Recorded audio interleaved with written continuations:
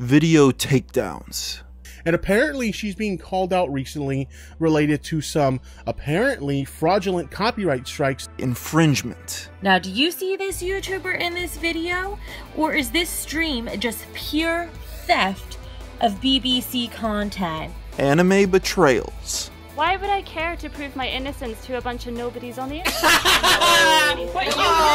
Definitely not guilty. Today we'll be looking into the story of one of the most infamous female creators on all of YouTube, who single-handedly caused massive controversy in the community. And the insane part is, all of this was caused by an anime reaction channel. But how could that be? Well, today we'll find out.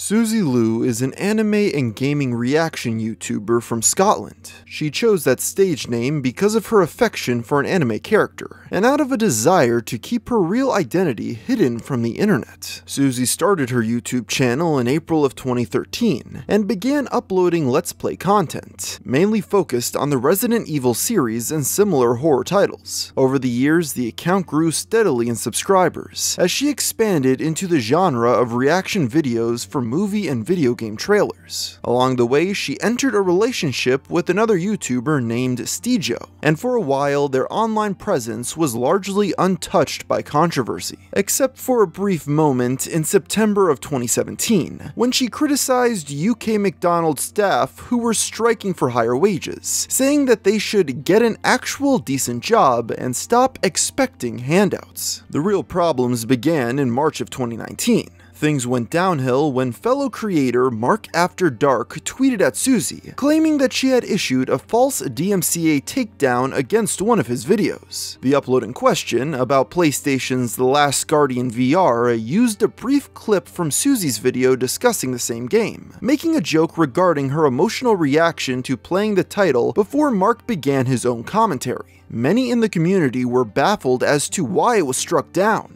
and Suzy's reasoning was stranger than anyone expected. Her response was to say that she quote-unquote owned the copyright to her own face, a statement that has no real legal meaning. She also claimed that Mark had used her name and image to boost the views of his own video, even though neither was specifically mentioned in the title or thumbnail. Unsurprisingly, these arguments were not received well by the public, with much ire being sent in the woman's direction. In response to the hate, Suzy posted a video responding to the situation. In it, she claims that YouTube was the party responsible for removing Mark's video and that she had nothing to do with it. However, many were quick to rebuke her statement, due to the fact that YouTube's Content ID tool is operated by copyright holders, who in this case would be Suzy herself. On top of this, she had already admitted to doing it on Twitter. Unsurprisingly, this response did not quell the discourse, and as a result, Suzy Lu's content began getting scrutinized more closely.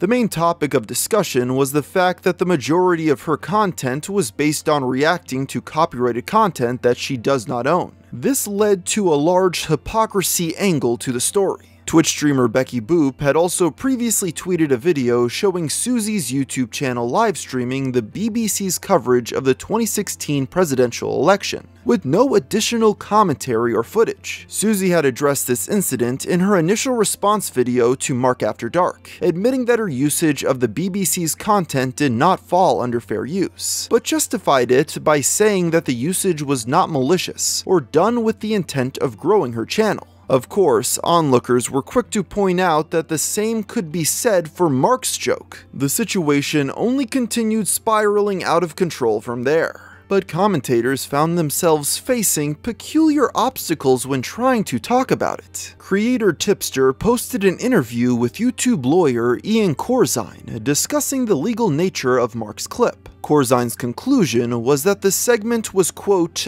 obviously fair use. But after discussing Suzy Lu's use of the copyright system, Tipster's video was mysteriously taken down without warning for violating YouTube's community guidelines under harassment and bullying. Not only that, but around this time, many other channels who posted videos about Suzy and her situation found their own content getting removed as well. It seemed that anyone who approached the topic, even when only being mildly critical, was hit with a strike. And there was only one person who spectators of the drama believed could be behind it. Soon enough, Suzy herself would confront her critics live on air as the internet watched. We'll learn more about this after a brief word from our sponsor. Getting into the world of colognes can be a daunting task for most men. Going to the store uninformed and just buying something really expensive off the shelf just doesn't seem like a good idea, which is where today's sponsor, Scentbird, comes into play. This is a website that allows you to discover your style and build your collection. So how exactly does it work? Well, Scentbird lets you choose a new designer fragrance to try every month for just $17. You'll get to pick what you want to receive, so there's no surprises. They have perfumes and colognes and a lot of unisex options. And the best part is with each fragrance you'll get a 30-day supply, so you can try out fragrances before committing to a full-size bottle that can cost you over $150, and some even in the $300 to $500 range. Based on your preferences, previous purchases, and quiz answers, they'll help you find the fragrance you'll love. I've personally been liking using Modern Gentleman by Joseph About. The bright herbs, sweet florals, and masculine musks blend together to create a scent that really works for me. And the best part is, if you click the link in the description down below and use code GFM at checkout, you'll get 55% off your Scentbird order. That means for just a little over $7, you can try out the service for yourself, which is a no-brainer. I implore anyone watching to at least click the link in the description down below to see if there's anything that might be a good fit for you. After much drama in the online space, it was about time that the reaction YouTuber confronted the allegations levied against her head-on. This brings us to March 31st, when Suzy Lu appeared on RFC After Hours, an internet news show with her boyfriend Stijo to address the situation. The stream's host asked the couple to show their flag history to the audience, if they truly wish to prove that they were not the ones responsible for the rampant takedowns. Stijo's history showed nothing of note, but when it was her turn, Suzy seemed reluctant. I don't care. I want to see your flag history. I mean, this is vital. If you want to prove your innocence, you got to show your flag history. Why would I care to prove my innocence to a bunch of nobodies on the internet? You're definitely not guilty. You flag tipster. While she initially stood her ground, the controversial creator finally relented after enough prodding. And when she revealed her flag history, it became clear why she was so reluctant to do so.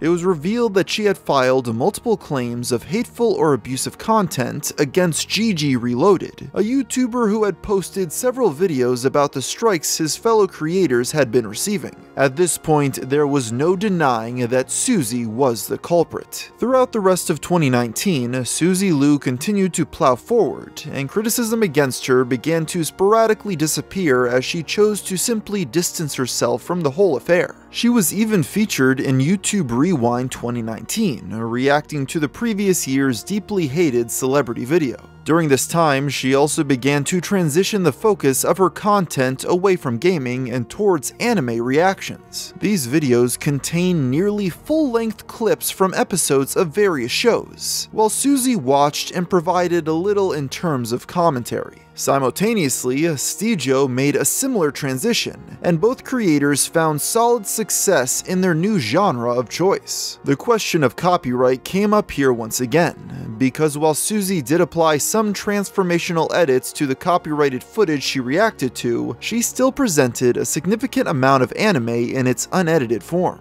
Her critics lambasted this change, stating that the majority of the content was just Suzy sitting in a room watching anime in the corner of the screen.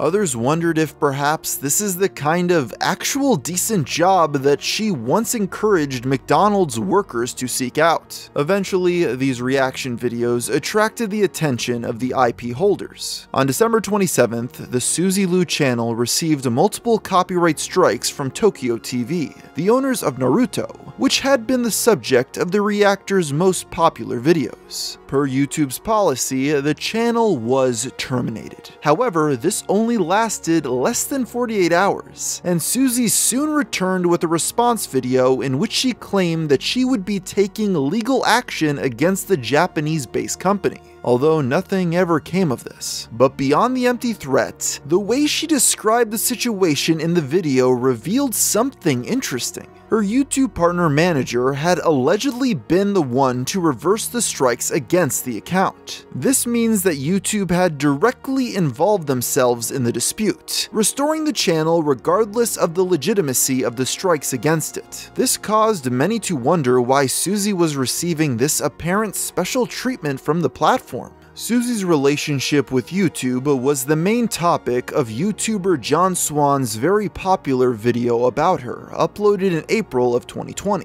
The call-out attacked the creator's apparent hypocrisy and usage of the Content ID system as a weapon against dissenting voices, detailing every event which had drawn the ire towards the anime fan. As you can guess, the original version of this video was removed from YouTube under the harassment and cyberbullying guidelines. YouTube's official Twitter account responded to John, defending the deletion due to personal attacks he had made against Suzy and Steejo in the video. But censoring these insults did not quell the outrage against the anime reactor. One insult, about the size of Suzy's forehead, spread like wildfire and gave birth to memes that very likely would have received community guideline strikes of their own. Criticism in regards to Suzy's alleged hypocrisy only increased when it was discovered that she had been posting uncut versions of her anime reactions to her Patreon, charging the viewers to watch the complete episodes of TV shows that she did not own the copyright to. These uploads were taken down from the paywalled service soon after, leading many to assume she learned her lesson. However, people would soon find out that they were still available on her very own website, which allowed her to not have to deal with Patreon's pesky terms of service. Interestingly enough, Suzy's website was unavailable to visitors from Japan and other parts of Asia, which she claimed was a matter of licensing issues. But the domain is also hosted on Abellohost, an offshore company that helps users avoid copyright issues. Swan's video opened a new wave of investigation,